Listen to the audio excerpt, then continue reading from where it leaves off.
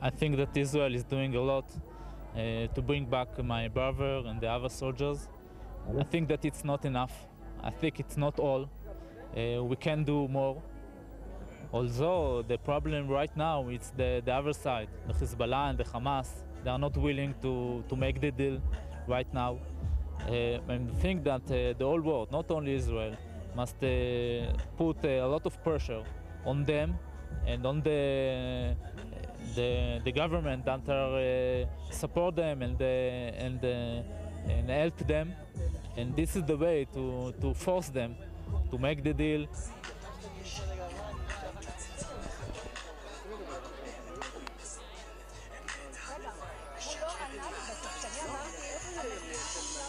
I think the Israeli government is not doing enough because there is no negotiation process going on now, especially in Gaza, where it is possible because Israel says we are not talking with the Hamas. I think this is a mistake. I think we should talk with the Hamas about the kidnapped soldier in the Gaza Strip.